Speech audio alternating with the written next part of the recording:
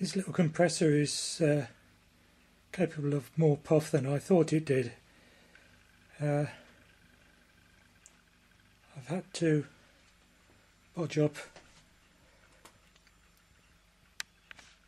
an adapter from the end of a biro and force it into the safety valve hole, because the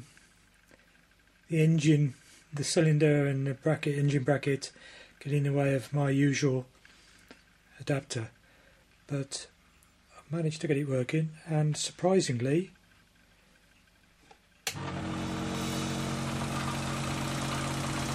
it does run.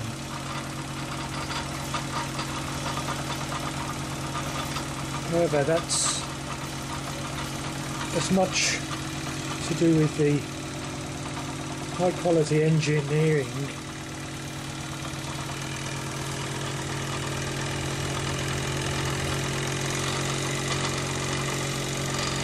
as it has to do with the compressor, because it runs extremely smoothly. It's just about to drop off the bench if I'm not careful. But